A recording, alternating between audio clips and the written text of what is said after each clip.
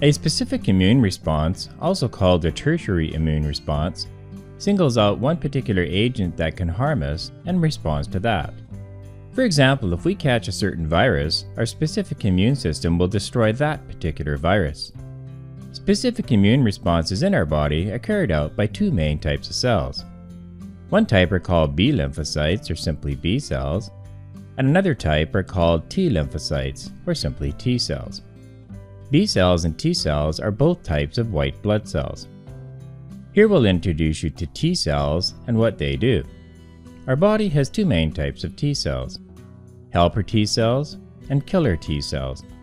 We'll have a look at each of these types and how they work. Like all blood cells, T cells are made in red bone marrow. But T cells mature in the thymus gland, a little gland under the collarbone. That's where they get their name T cells. The thymus gland is part of the lymphatic system, so T cells are found in the lymphatic system, but also in the circulatory system or bloodstream. They circulate through the whole body, scouting for cells that have been infected or cancer cells. We'll start looking at helper T cells and how they work. Let's consider a bacterium. It has antigens on its surface, which we'll show as little red circles. We see that a white blood cell is engulfing this bacterium. White blood cells like this one have organelles called lysosomes in them. These are filled with enzymes that can break down ingested materials. As the bacterium is broken down, its antigens are carried toward the surface of the white blood cell.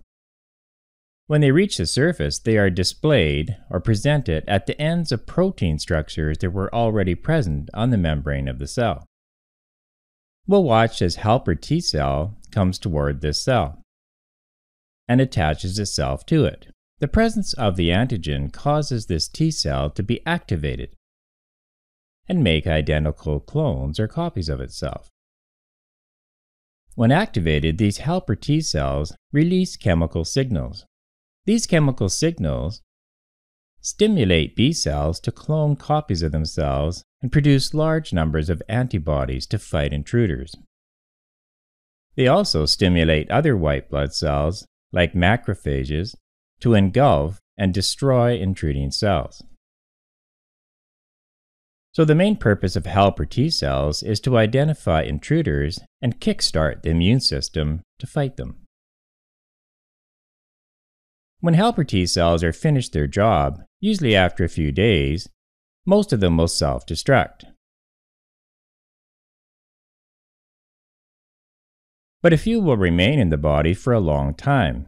These are called memory T cells. A memory T cell has had an experience with a particular antigen from a bacterium, virus, or cancer cell. Therefore, it can better recognize the same antigen when it encounters it again at a future time. So when it encounters this antigen a second time, it will be activated more quickly, it'll clone faster, and it will initiate a quicker and stronger immune response. Now we'll have a look at killer T cells and how they work. Our body produces a huge number of killer T cells, with many different variations of receptors on their surface.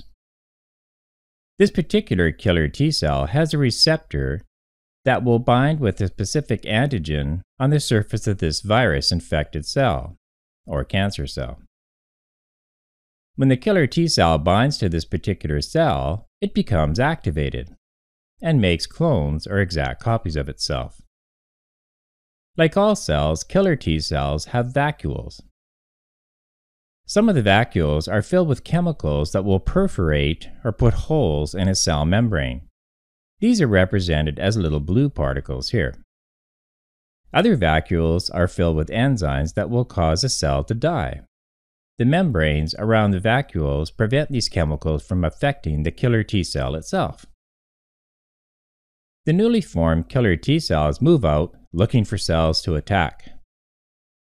These new killer T cells are equipped with receptors that will bind to the same antigen that activated their parent cell to duplicate and make them. Killer cells look for antigens on the surfaces of virus-infected cells or cancer cells. One of our cells finds a cancer cell. This cancer cell carries a copy of the same antigen that activated the original parent killer T cell. So our killer T cell binds to this cancer cell. The killer T cell releases chemicals that puncture the cell membrane of the cancer cell. The killer T cell then releases chemicals that go through the holes in the membrane and kill the cancer cell. This killer T cell produces more deadly chemicals to store in its vacuoles, and it is now ready to find and kill another cancer cell. After they have killed a large number of cells, most killer T cells will self-destruct.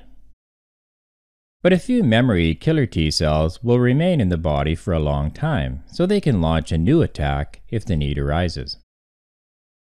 So to summarize, our body constantly produces many killer T cells. A particular killer T cell can be activated by a virus-infected cell or cancer cell carrying the specific antigen it can bind to. Once activated, this killer T cell divides and produces many identical copies of itself. Each new killer T cell that is formed seeks out more virus-infected cells or cancer cells to kill. When viruses enter the body, they infect body cells and use them as factories to reproduce themselves.